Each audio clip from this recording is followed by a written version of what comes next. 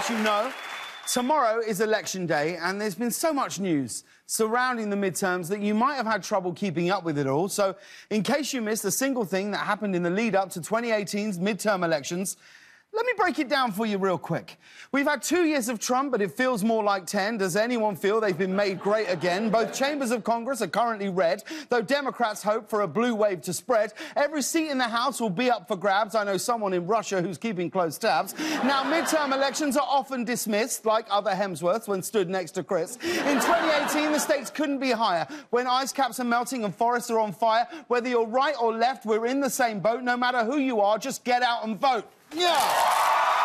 A record number of women are running this year. They're sick and tired of men who cry about beer. The Democratic field has historical firsts. Republicans could stand to be more diverse. Kanye West met with Trump. Their playdate went well. Bonded over their clothes, both triple XL. Yeezy later recanted and said he was duped. Don't know about you, but I'm scoopity pooped.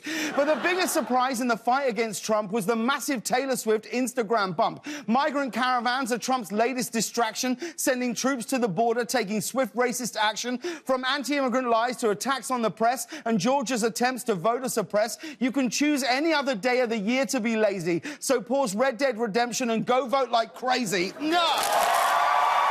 Beto O'Rourke is neck and neck with Ted Cruz, though as a Liberal in Texas, he'll probably lose. Beto's campaign raised over 70 mil, while Cruz just confessed to Zodiac kills. Paul Ryan's also set to retire. Mitch McConnell's still a liar. Lindsey Graham whined. Nikki Haley resigned. Mitt Romney is back. Scott Walker's a quack. If your elected officials are not what you expect, make like Ariana and say thank you, next.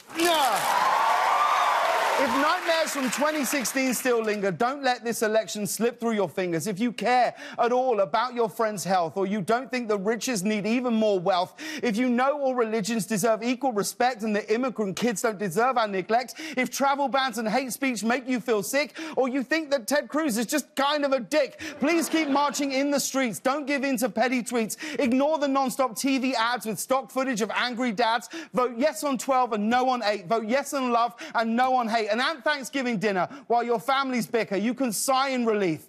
You earned that I voted stick up. We'll be right back with Aaron Taylor Johnson and Richard Madden, everybody.